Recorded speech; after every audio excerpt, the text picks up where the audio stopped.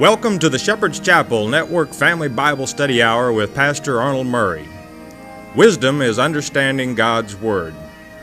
Pastor Murray's unique teaching approach brings God's Word alive with meaning as he takes you on a chapter-by-chapter, verse-by-verse study of God's letter to you, the Bible.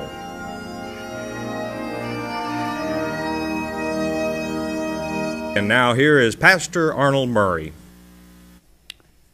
Good day to you. God bless you. Say welcome to the Shepherd's Chapel. Welcome to this family Bible study hour. 2 Corinthians chapter 6, we're going to pick it up here in about verse 12 in a moment. Paul is talking here and he's concerning, hey, in establishing the church, we've had trouble. We've had good, we've had bad, but the church still continues on. And you should never let outside interference interfere with the operation of the ministry. It just shouldn't happen. Why? Because God is always with us. He's going to take care of that trouble. And there was at this time much trouble, or had been, in this church at Corinth. You pick that up in 1 Corinthians at Chloe's, and along about the beginning of the book, that she was the more or less the house in which the church was held at Corinth. And there was a lot of trouble there. Incest in one case, and then a lot of people misusing the very word itself, and much trouble. But he said, out of all that, we still have a beautiful work here. And that's the way it always is. Don't ever let Satan gain the hand of God's ministry. That should not be. I can word that a little differently.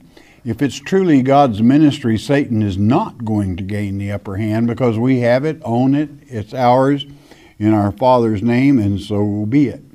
So he continues talking to them about the hard times and how much he loves them, that they've stayed with him. And we pick it up in chapter 6, verse 12, a word of wisdom from our Father, and verse 12 reads, ye are straitened, let's just say you're strained in us. In other words, this you are not strained in us. It means you're not straining, and you're no strain on our relationship. We can still handle it. But ye are straitened, which is to say, you are cramped in your own bowels. In other words, your inward parts, you cramp yourself. You bring it on yourself by.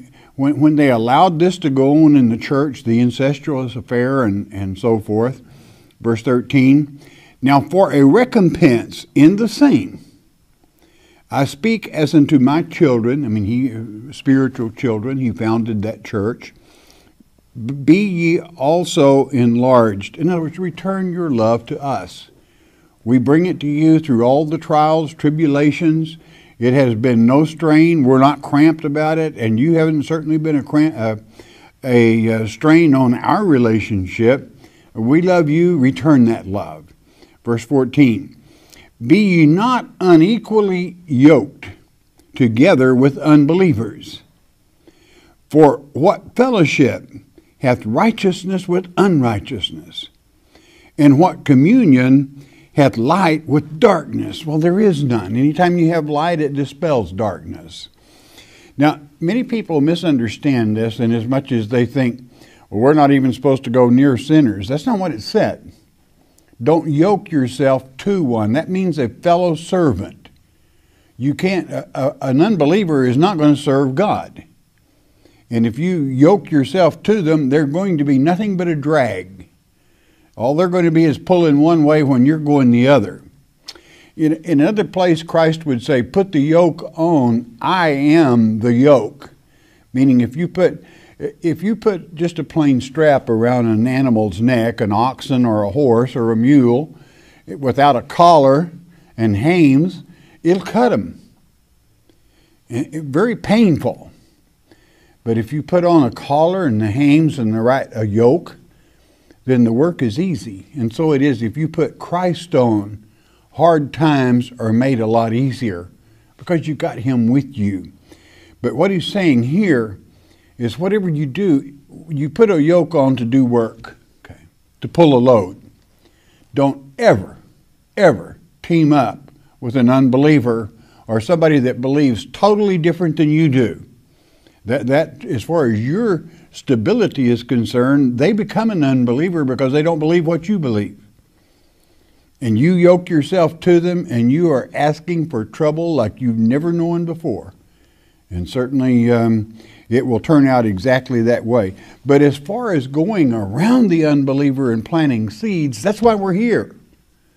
So you cannot prohibit yourself from going around non-believers. That does not mean yoking, but to plant a seed of truth, that truth can grow. But you must not fellowship in the ministry with them and bring them in as a part of the ministry until they're converted, or you will reap bad reports. Verse 15. And what concord or what agreement hath Christ with Belial? What agreement do you have with Christ and Satan? I mean, that's what you're trying to do if you unequally yoke yourself with a non-believer. Or what part hath he that believeth with an infidel? In all their wisdom, they're still foolish. Okay, so you cannot bring them into any position of authority within the ministry, that is to say, to represent the ministry. Otherwise, you're going to get a bad name. Okay, you will have trouble. So therefore, never, ever yoke yourself with darkness when you're in the light. You stay in the light so that you can go to those that are still in darkness and plant a seed. Perhaps maybe convert one of them. Verse 16, and what agreement hath the temple of God with idols? There is no agreement. You don't want idols in the temple of God. Or for ye are the temple, the many-membered body, of the living God, as God hath said, I will dwell in them and walk in them, and I will be their God, and they shall be my people. And so it is in serving our Heavenly Father. And of course, when it says here, as God hath said, where did he say this at? Well, he said it in Exodus 29:45. He said it in Leviticus 26:12. He said it in Jeremiah 31:33. We read that not long ago. And that's the way our Father is. If you walk with him rather than infidels, then certainly he will be your father and you will be his child. Verse 17, wherefore come out from among them, and be ye separate, saith the Lord, and touch not. That's, don't attach yourself by yoke. Touch not the unclean thing, and I will receive you. Now, this is where it becomes very important. Many people might try to hang on too close to unbelievers, to infidels, to the prince of darkness, and then wonder why God doesn't bless them. He won't have it. He will not put up with it. He gives that simple advice. Do not yoke yourself to a non-believer.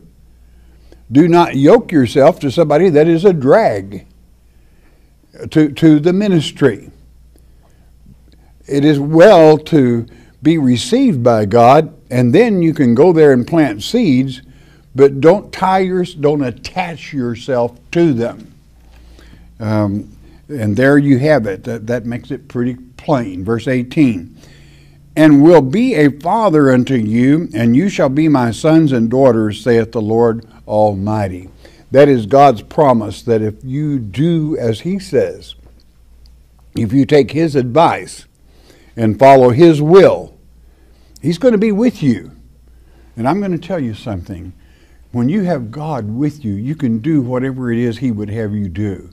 It becomes real easy because you have the yoke on that is for sure the yoke of Christ.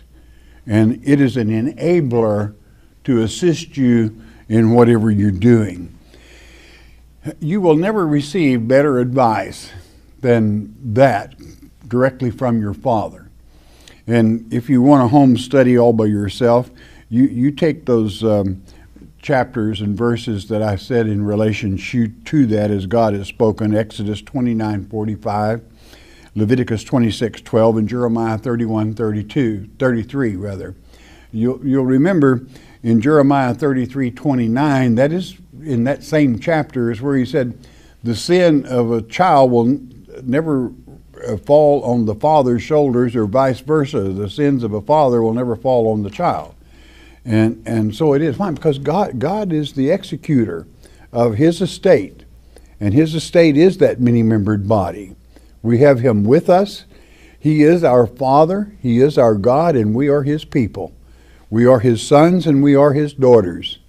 And within that, he blesses both sons and he blesses both daughters, as that particular verse so declares. Chapter 7, verse 1, it continues. Having therefore these promises, it's a promise of God. Dearly beloved, let us cleanse ourselves from all filthiness of the flesh and spirit, perfecting holiness in the fear of God. Let's do what God would have us to do. Let's throw out anything that is unnatural and hang on to the promises of God. Well, what's the promises of God? That if you'll not yoke yourself to unbelievers, he will be your father and you'll be his child. That is a absolute promise. And if you claim that promise, and if you remind the Father of that promise, he will execute the results thereof. And it is all goodness. It certainly is. Why? Because our Father loves us. Verse 2. Receive us, we have wronged no man. Now this is to say, open your hearts to us. Open your minds to us. We have corrupted no man. We have defrauded no man. You won't find one case of where a true ministry of Christ has defrauded anyone. They run a clean operation because it's God's house.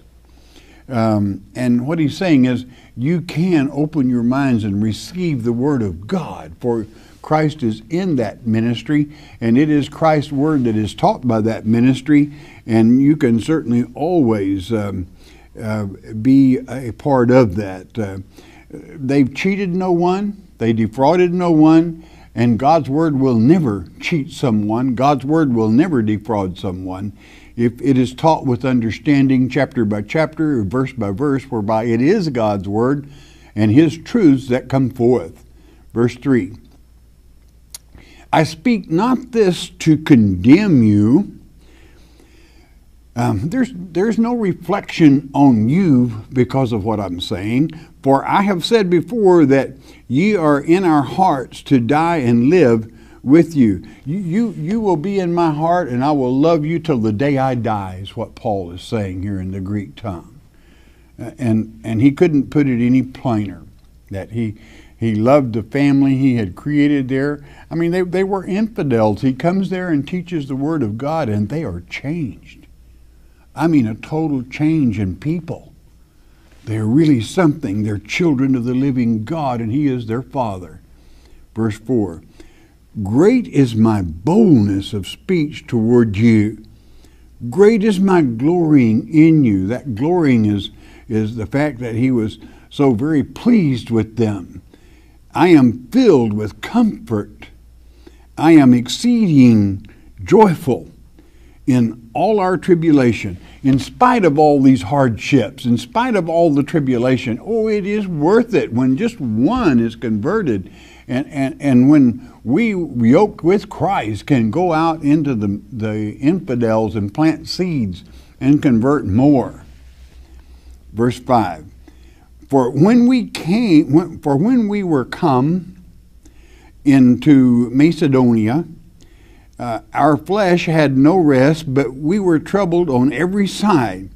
Without were fightings, and within were fears. I mean, there was trouble all the way around, and so it was. Verse 6, what? Nevertheless, besides that, God that comforteth those that are cast down comforted us by the coming of Titus. Boy, he came, he perked us up, he gave us the good news of what was happening there with you all, and it just really made our day. Now, I do want to tell you, the last time we had this phrase, casting down, it was katabo. It's not that case here. casting down here is tapanas, a different Greek word, and it simply means to be exactly that, put down. But how great it was that Titus, along with a partner, had really brought some good news, and you'll find out who that partner most likely is. It was Luke, of course, Luke traveling with him. Verse 7. And not by his coming only, but by the consolation wherewith he was comforted in you, when he told us your earnest desire, your mourning, your fervent mind toward me, so that I rejoiced the more. I mean, when I found out you had straightened the church out, because Paul had written him a letter and said, hey, I'm coming, and I'm going to pass you this time, because I would come with a big stick. You can work your own problems out, both the incestuous affair and other problems. Remember the problem he had in the first book, where he said, don't beat him to death. As a Christian, you got to forgive. Let him, once he converts, do forgive him. Well, apparently they had. And he had received this good news from Titus, and he enjoyed that visit. Verse 8, for though I made you sorry with a letter, I was hard on you. That's tough love. That's good. I do not repent, though I did repent, for I perceive that the same epistle hath made you sorry, though it were but for a season. In other words, it's just a little while. Tough love is that way. Tough love is real love. Paul wrote them that letter, and he let them know, you do not want to see me if this is still going on when I get there. Because he would take care of business, big time. And it is a wonderful thing when he sees his own students, his own children spiritually speaking, that have repaired this trouble through his advice, which is the advice from Almighty God, and has straightened out the situation whereby it is complete, it is well, and with him. Verse 9. Now, I rejoice, not that we were made sorry, but that ye sorrowed to repentance. For ye were made sorry after a godly manner, that you might receive damage by us in nothing. In other words, I rejoice because you repented and straightened it out yourself. Again, I will repeat, when his students took care of this at his advice, the tough love he said in that letter, it got it done. Verse 10. For godly sorrow worketh repentance to salvation. Listen to that. To salvation, not to be repented of, but the sorrow of the world worketh death. In other words, the sorrow of repenting unto truth brings eternal life. But when you turn, if you sorrow and go with the way of the world, it is death. It's death eternal. So you have the choice of life eternal or death eternal. Beloved, that's how serious this is when you have much trouble in a church. It is a sad situation. You are to bring eternal life, not death. And eternal life it was. How precious it was for Titus to bring that good news. Verse 11. For behold, this self-same thing that you sorrowed after a godly sort, what carefulness it wrought in you, yea, what clearing of yourselves, yea, what indignation, yea, what fear, yea, what vehement desire. You really worked at it. Yea, what zeal. You were so zealous in it. Yea, what revenge. To remove it from your midst. In all things you have approved yourselves to be clear in this matter. You took care of business. This is the results of tough love. And it never, many people become enablers when they should be practicing tough love. If you really love somebody, then they're worth dishing out a little tough love whereby that understanding can come to the forefront and people can live in peace. Verse 12, wherefore, though I wrote unto you, I did it not for his cause that had done the wrong, nor for his cause that suffered wrong, but that our care for you in the sight of God might appear unto you. I wanted you were, excuse me, you were letting this go on right in the middle of church. You didn't put a stop to it. I wanted it stopped. And I wrote the letter being difficult, not only to the wrongdoer, or even the one that was being injured, but to get the church in gear, to get it done, to get it taken care of. Verse 13, therefore, we were comforted in your comfort. It's good news. Yes, yea, and exceedingly the more joyed we for the joy of Titus, because his spirit was refreshed by you all. You really, to hear the good news and everything when Titus was there, Titus probably had a little thing to do with it also. He was comforted by that. They got it done. Verse 14, for if I have boasted anything to him of you, I am not ashamed. But as we spake all things to you in truth, even so our boasting, which I made before Titus, is found a truth, because it was the truth. Again, tough love will bring this. It is very difficult for people to practice tough love. There's a reason for that. The one that must execute the tough love, it hurts them as well as it does the person that it's exercised upon. It's painful, but the joy it brings with success and the touch of God and the helping of a human life and soul is so precious. It's something to really rejoice about, something to really be thankful about. And this is why when you rip off any yoke, connection, attachment to any infidel and practice the Word of God in truth and deed, how comforting and what a comfort you receive from the living God in the ministry. Verse 15. And his inward affection is more abundant toward you, that is to say Titus, whilst he remembereth the obedience of you all, that you did it, how with fear and trembling you received him. I'm sure that Titus, he was pretty direct. He's got one of the shortest little books in the Bible, but it's all business. He was straight on, and I'm sure that they took that quite well from this report. 16, I rejoice therefore that I have confidence in you in all things. How precious it is. What a compliment to someone that was so troubled.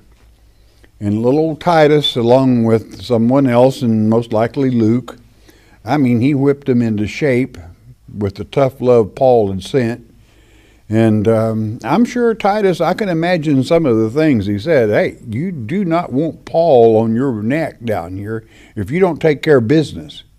You know better. You better get it done. And they started cleaning house. And they got it done. And so it was. And with that, Paul said, I'm totally happy. Why? That's Christianity. That's the way the Christian ministry operates. That's the way Christ operates. Chapter 8, verse 1. Moreover, brethren, besides that, we do you to wit of the grace of God bestowed on the churches of Macedonia. That grace is unmerited favor. That God loves you when you cooperate with Him and follow Him. I've just got to tell you that's what Paul is saying. Verse 2, how that in a great trial of affliction, the abundance of their joy and their deep poverty abounded unto the riches of their liberality, their generosity. Okay, this is one thing Paul always was a little awkward with. The boys downtown wanted him to raise money for them. Paul never took a salary, and he never did raise money for himself. He was a tent maker and worked at it. But the boys downtown would have him put together the money bag, and that's kind of what he's leading up to. You're very generous in verse 3. For to their power I bear record, yea, and beyond their power they were willing of themselves. He's not pushing them. He's not begging. It's got to be your will to do this. It's got to be your will to be generous. Verse 4, praying us with much entreaty that we would receive the gift and take upon us the fellowship of the ministering to the saints, to the boys downtown. You know, he was always loyal to the boys downtown in Jerusalem, but they weren't all that good to him. Any way you want to slice it, they still kind of like to play uptown stuff. Okay, when Paul came to town, some of them were even ashamed to be seen with him, eating with him, because why? He helped Gentiles. So it rackles. It makes me a little uncomfortable that Paul was put in this position for the boys downtown. They seemingly did not appreciate it in the way that they should have. By that I mean appreciating Paul for the fact that it was away from them and on the road to Damascus that Christ himself struck him down, Paul, and brought him into the ministry. And this seemed to be a little awkward at times. Peter accepted it, and then when the big boys showed up from downtown, he kind of drifted away from Cornelius, his family, the Gentiles, and Paul. When he knew it was of God. But that's the boys downtown, and enough said, maybe too much. 5. And this they did, not as we hoped, but first gave their own selves to the Lord and unto us by the will of God. That was beautiful. Just giving themselves into the service of the living God. 6, insomuch that we desired Titus that as he had begun, so he would also finish in you the same grace also.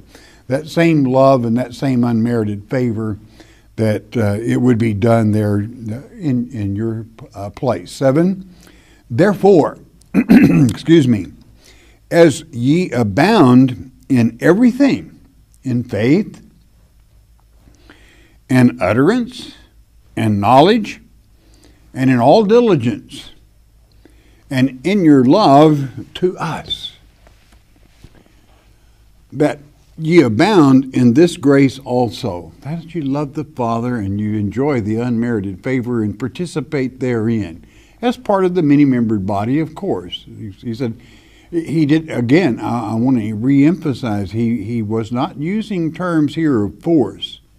It was by will. For you have to be a willing person, participant, or you're wasting your time. Nobody can force you into the ministry. That's fraud. You have to go on your own decision, your own life. Verse 8, I speak not by commandment, but by occasion of the forwardness of others, and to prove the sincerity of your love. Paul was always real good. What he's saying here, God didn't tell me to give this advice. I'm giving you this advice on my own accord here. This is not from God. Paul was always real good about that and letting people know. Verse 9, for we know the grace of our Lord Jesus Christ. We know his unmerited favor. That though he was rich, yet for your sakes he became poor, that ye through his poverty might be rich in truth and in word and in deed, in knowing that God was with them. And here comes the advice, verse 10. And herein I give my advice. For this is expedient for you, who have begun before not only to do, but also to be forward a year ago. In other words, it was your will a year ago to get this done. 11, now therefore perform the doing of it, that as there was a readiness to will, and again, by will, not force, so there may be a performance also out of that which ye have. He said, this is my advice. He's not being forceful. He's not begging. God never sends out beggars. Always remember that. 12, for if there be first a willing mind, it is accepted according to that a man hath, and not according to that he hath not. In other words, if you don't have anything, you can't give anything. We have many people that are on fixed incomes and they can't afford their medicine and their food. They got nothing. And if for the sake of God, if they want to give a little love offering, but don't try to tithe and go hungry or go without medicine that you need to maintain yourself as a servant of God. You have to be willing even then, okay? But what Paul is saying here is some of you can and some of you can't, period. That's it. Don't feel guilty. 13. For I mean not that other men be eased and ye burdened. You don't want an extra expense or something you can't afford. Don't overload your donkey.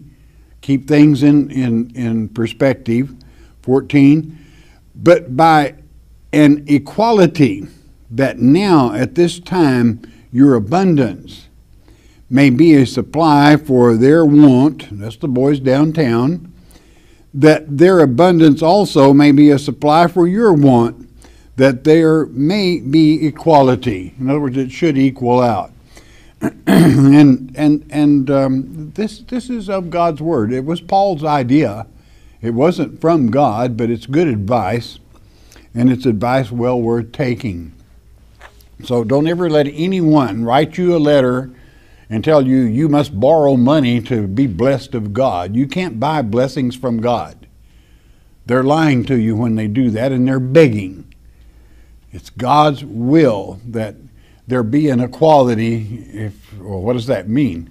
If you haven't got it, you haven't got it. That's not that difficult, is it? So we'll pick this up in the next lecture. Our Father is always so loving. When you follow Him, He will be your Father. You'll be His child. It's a good way to be. All right, bless your heart. You listen a moment, won't you please? The Mark of the Beast on CD is our free introductory offer to you.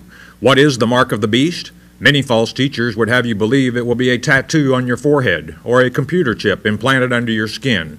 It is getting late in the game. You need to know what the Mark of the Beast is. As it's written in Revelation chapter 13, verse 8, many will be deceived. There is no need for you to be deceived. Christ said in Mark 13:23, "Behold, I have foretold you all things." Jesus indeed told us how not to be deceived, and Pastor Arnold Murray takes you on a step-by-step study of God's Word concerning this critical subject, the Mark of the Beast. The telephone call is free. The CD is free. We don't even ask for the shipping and handling. It is free as well. All you need to do is call 800-643-4645 to request your one-time, one-per-household copy of the Mark of the Beast. You may also request your free CD by mailing your request to Shepherd's Chapel, Post Office Box 416, Gravette, Arkansas 72736. Don't be deceived by Satan. And there we are, back again. Let's have the 800 number, please. 1-800-643-4645. That number is good.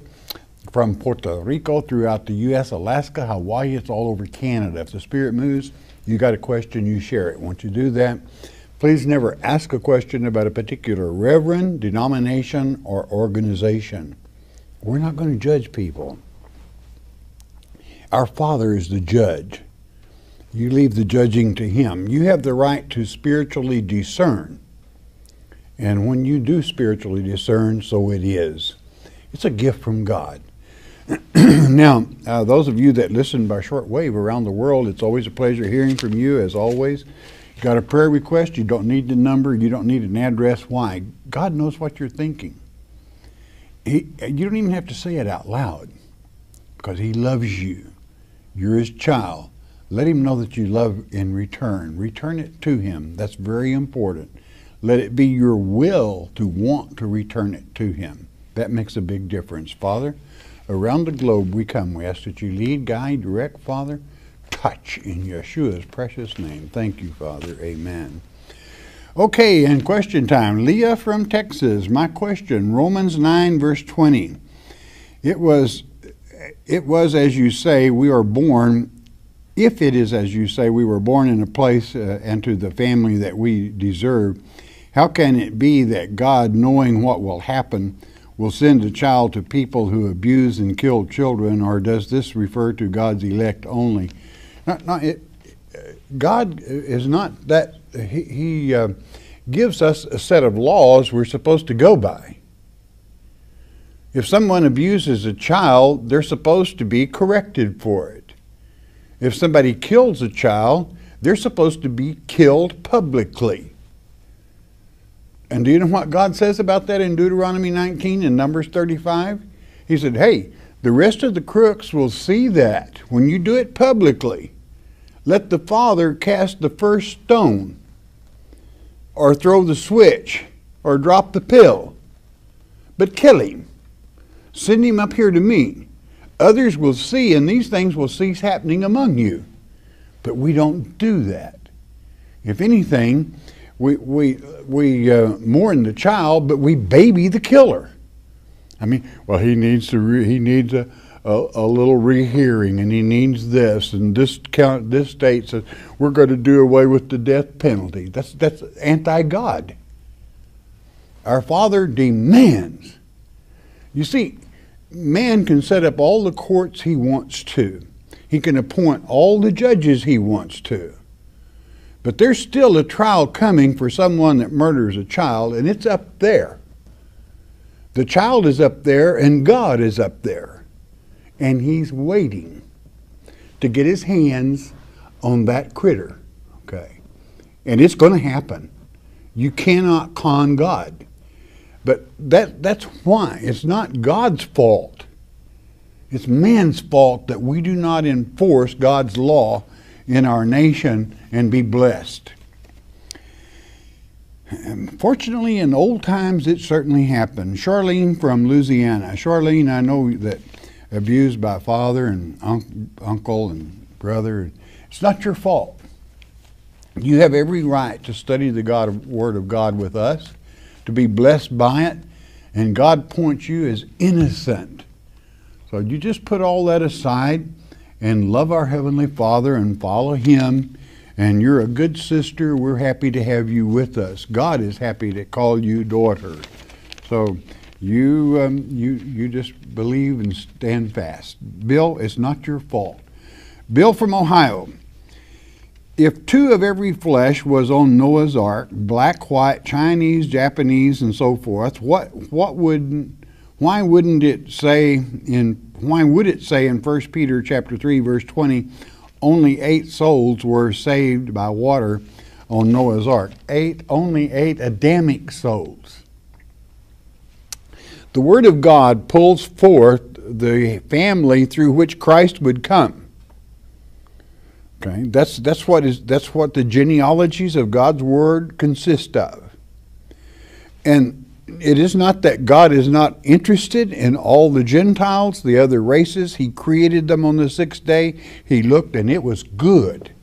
He's happy with them. But it was so that salvation could come for all people, all races, all colors, all creeds. That Adamic race had to come forward through which Mary would conceive, and the Christ child would come, and salvation would be made available for everyone. Joseph from North Carolina. Finally, at age 59, by your teaching, I've started to understand the Word of God. Old Marines can learn. Well, they sure can. They're disciplined. That's what it takes. Question, will the Antichrist be in flesh body as he will be when he is returned to earth. I would like to make his 5 months here as unpleasant as I can. Well, you let the Holy Spirit take care of that. That's coming from an old Marine, and that's understandable. It's good to have you with us. Semper Fi. From Florida, we got Monty.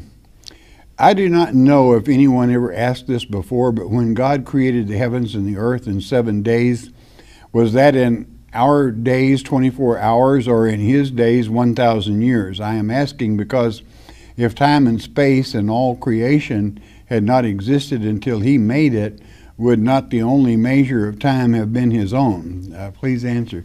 Well, you know, science itself, or the artifacts that we find, document that it was approximately 7,000 years to rejuvenate this earth, not to create it from the beginning, because it was created a long time before that, millions of years. But in this earth age, we know that since the Catabo that ended the first earth age, we find mammoth frozen in the tundra in both Alaska and in Russia. And the carbon dating is about 14,000 years ago. That's 7 days with God and 6,000 years for us since that time. Brings us to 2012. Dan from Florida, if we are to return to our spiritual bodies, where are they now? They're right in here. Your spiritual body dwells within your flesh body.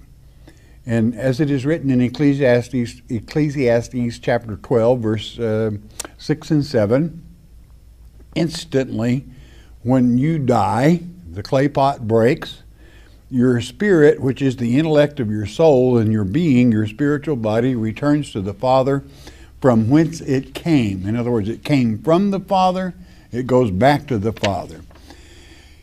A from California, do you think that at the 1,000-year reign, millennium that is, that we that are overcomers could possibly teach and preach at the same place and location where we lived? Well, it's certainly possible. We know certainly that God's elect will teach. That's documented. That's part of God's Word. You can read it yourself in Revelation chapter 20, verse 5. Where it stipulates that the overcomers, basically, will teach with Christ as priest for 1,000 years. So that discipline comes forth, and discipline will be taught there. But bear in mind, during that teaching, it's going to be great because everyone will be in spiritual bodies. There will be no hang-ups in the flesh. In the flesh, we all have our little hang-ups. The flesh is very demanding, and we have that to contend with.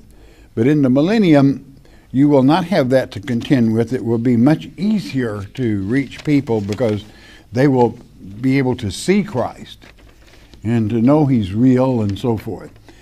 Kathy from Ohio, I've always wondered about Ecclesiastes chapter 10, verse 20, where it says, "A bird of the air shall carry the voice." Isn't it ironic that we now have Twitter, and its very symbol is that of a bird? Do you see any correlation here? Thank you so much for your teaching. You are so welcome. Well, it is right, especially in as much as the statement that the little bird can carry the story. It is, don't ever tell anything because walls have ears. In other words, the word's going to get around. That's what Ecclesiastes is talking about, is walls have ears, people have ears, and a little bird will carry it. And sure enough, a little tweet here and a little tweet there. And a lot of people have got in big trouble because it carries electronically to a lot of places. Interesting, what? Travis from Minnesota, I'm 10 years old. Thank you for doing what you do. Well, you are so welcome. I want to tell you about the time God worked through you. Well, I was watching your program, and I told God, if you want me to write a letter to this channel and tell Pastor Arnold Murray to have Pastor Murray point his finger at me for 2 seconds and a little bit after you did, and then I would like to ask, what should I do to become more like Jesus? So I did point my finger. I kind of do that sometimes, don't I? Well, to be more like Jesus, you simply do what you're doing. You keep studying the Word, chapter by chapter and verse by verse. I'm real proud of you that you are seeking God's will and are trying to follow Him. His Word is the way. That's the way He talks to us, okay? Herman from North Carolina, my question is, if God is all-seeing, knowing why did He let the devil in the garden? Well, because that's the whole purpose. He destroyed the first earth age because a third of His children followed Satan. Revelation chapter 12, verse 1 through 4, documenting. He didn't want to kill His children. So instead, He destroyed that earth age. And He created this, or brought in this earth age as a proving ground, whereby each child is born innocent of woman to make his or her mind up whether they're going to follow the devil or Christ or God. Now, naturally, if He had destroyed the devil, there would be no negative influence and they wouldn't be tested.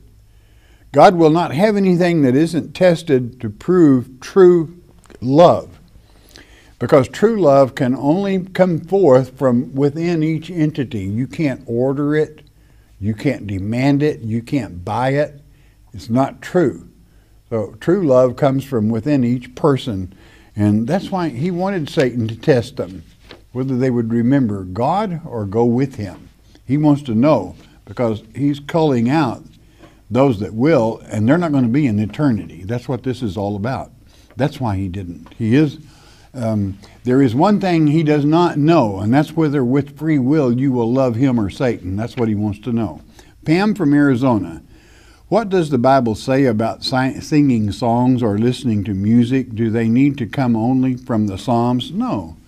You know, music is part of our culture. But it's like everything else. It's like any lecture or any sermon or any visitation or whatever. It's whatever the subject matter carries or documents. That's what's important. If a song belittles women, if a song curses men, it's wrong. Okay. So good men and good women, I should say. And certainly it's the message that is delivered that always counts, whether it's song, lecture, or whatever. If it's a pleasure to God, it's a pleasure to man. Maria from West Virginia. Is it a sin to try to stop trouble between your family? No, it's not a sin, and it is kind of human nature. But sometimes within family, family must work family troubles out sometimes. But, you know, this is something as a Christian, God always gives us unction to do His will, and if He leads you to interfere, that's not a sin. It's just simply human nature, and God created us as we are, and that human nature was placed there by God, and if you feel led to intercede, or if there is a way you can intercede that will help, then certainly, most likely, it will be of God, and it is certainly not a sin. There are limits to that. If a family is doing something, and let's say you were to cause hurt or harm, then I would think about that a great deal. Jacob from Mississippi, what did you mean when you said God was jealous? Well, He is. He's a jealous God. The Song of Moses, which is the song, according to Revelation 15, that those that overcome the mark of the beast, Satan, and are on their way to heaven are singing the Song of Moses, which very definitely lets us know that our God is a jealous God. He's our Father, And naturally, if he sees you worshiping an idol or the devil or somebody else, he loves you. And it's simply nature, and he's super nature. That he is jealous if you begin loving Satan and the ways of the world instead of him. Anita from Annette from California. Are there any female angels? Well, all females are angels. They truly are. And God only picked the very best of souls, the toughest of souls, to place in a female, because the way some men would have come down on females, that is to say, even in teaching Scripture, in ignorance they say a woman should stay in her place, and they don't put it very high. Well, God places it pretty high. Okay, He had 4 virgin daughters of Philip. They were all prophetess. They did what some men couldn't do up and down the West Bank and or rather the Gaza Strip and up north from there. And so they got it done.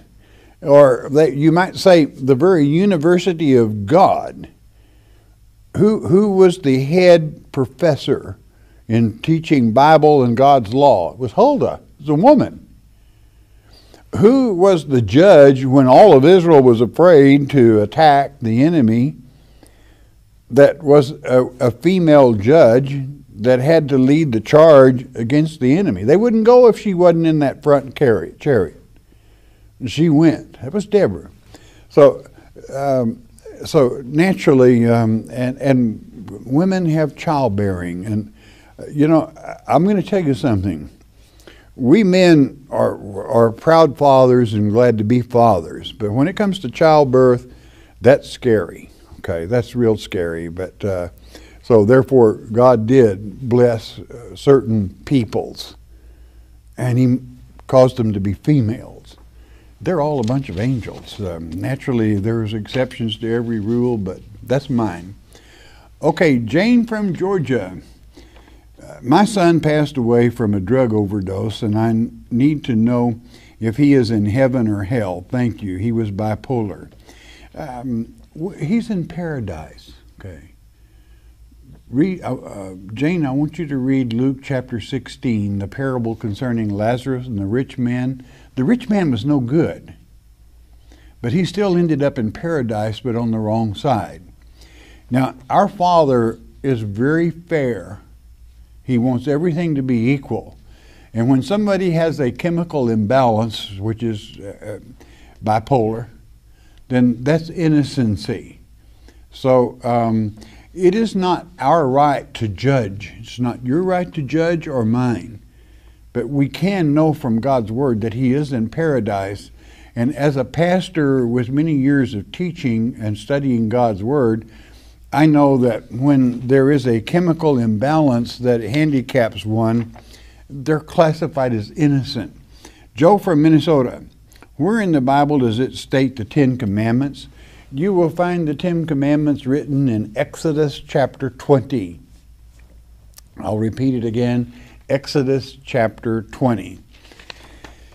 There is one, when you read the 10 Commandments, there is one that will say, sin will stay 10 generations for those that hate God.